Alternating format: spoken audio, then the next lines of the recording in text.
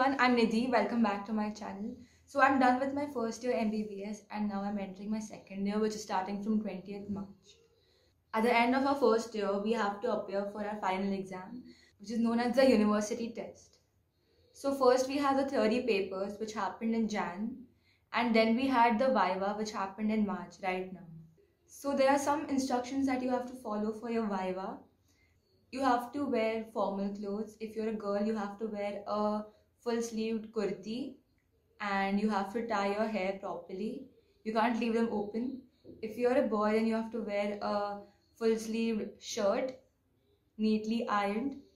You have to wear your white apron, and on the white apron you have to put your roll number tag. So you have to make a small tag which you have to attach to your apron.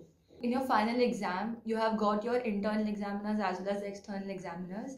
The internal examiners are your college professors and the external examiners are the professors of other colleges who have come to your college to examine you. So in today's video, I'm going to tell you about my anatomy Viva experience. I'm also going to tell you about my biochem and physio Viva in the upcoming videos.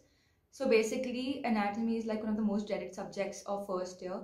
But to be honest, it wasn't that horrible. So this time we had got two external examiners and two internal examiners. The two internal examiners were our anatomy professors, and the external examiners, they were from the other college. The anatomy Viva is basically divided into four heads. First of all, we have histology spotting. Secondly, we have histology slide identification and discussion. Then we have our embryology Viva.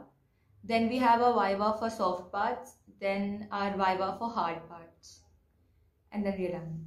So in the spotting, first we have 10 histo spots where you get 1 minute for each spot. So you have to quickly identify, you have to look under the microscope and identify and write down 2-3 identification points for each slide that you observe.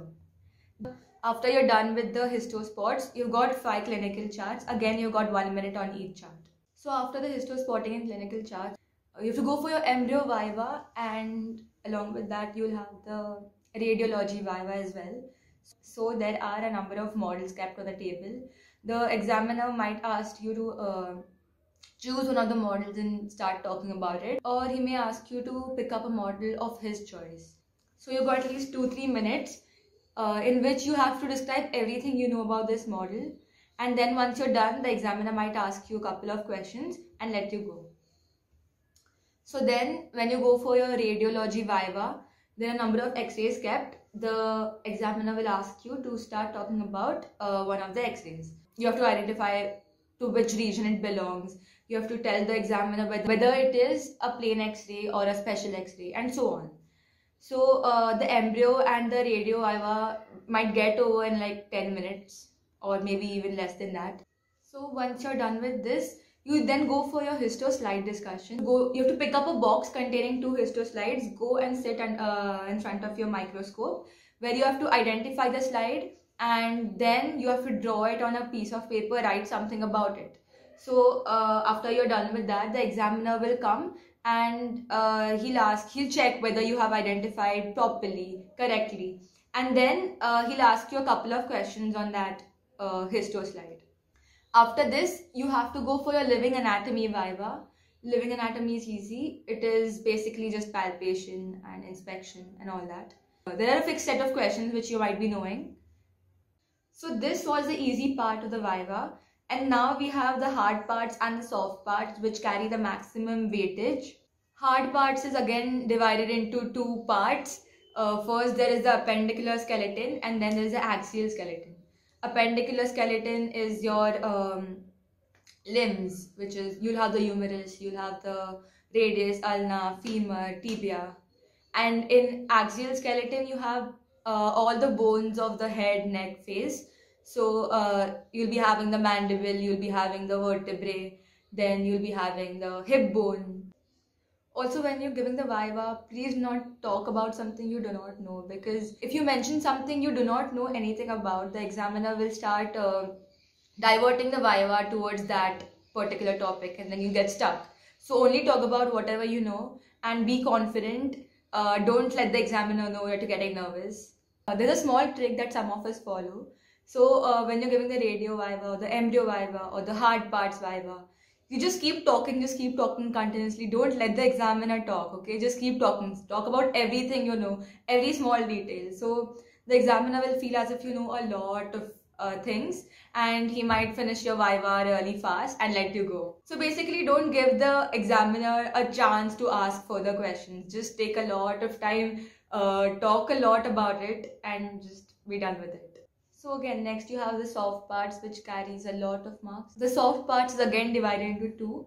The first part is everything above your clavicle. The second part is everything below your clavicle. So above your clavicle is everything from your HNF and neuroanatomy. You'll be having models of the brain, cut sections of the brain, corpus callosum. Then you'll be having cut sections of your head, neck, face, thyroid, all the glands. And below the clavicle is everything in your upper limb, lower limb, abdomen. So below the clavicle is basically easier, I think. So my anatomy Viva was pretty good, I would say. My anatomy professor praised me. She said that I've done it really well. But the external examiner she yelled at me, which is okay, but overall it was good. The only key to doing well in your anatomy Viva is be confident, study everything properly so that you do not fumble, sleep well, sleep for at least 8 hours before your Viva, because you do not want to have any sort of a brain fog when you are right there giving the Viva. So sleep well, eat good before the Viva, and be confident. That's it. I hope you liked the video. If you have any questions, you can always ask them in the comments. Please share the video with your friends and family. And if you liked it, please hit the like button and don't forget to subscribe. Thank you so much for watching. Bye.